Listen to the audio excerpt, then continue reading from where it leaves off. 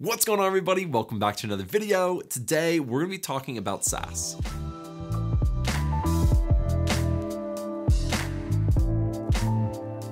A couple of weeks ago, I was invited out to SAS Explore, which is their big SAS conference out in Las Vegas. Now, on my channel, I have recommended in the past for people to learn SAS for statistics.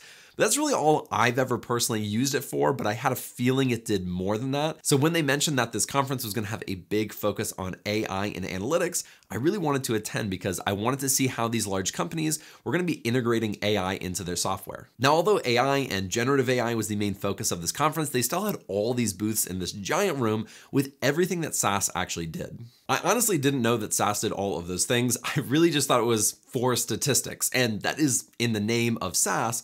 But they do a lot of other things like data engineering, computer vision, augmented analytics, data governance, and a ton of other things as well. And so I was just kind of nerding out at every booth. I was asking a ton of questions and really digging into how each of their systems work. And they honestly looked really cool. And so now looking back, I feel kind of bad because I've only ever talked about it for statistical analysis, and I didn't really know or understand that it did all of these other things. But one of the things that interested me the most, and something that I specifically came out there to learn more about, was AI and generative AI within SAS. There's really only two different things that I wanted to talk about in terms of AI and generative AI within SAS that I just thought was really, really cool. The first was how they can create this synthetic data that you can use to test for specific use cases. It's basically fake data that you can create for all these what if scenarios. What if this happens, and you can test the data on it to see what would happen in that scenario. That alone is a really great use of AI. And they gave an example with kidney disease and kidney transplants in healthcare, and I'm extremely familiar with that area.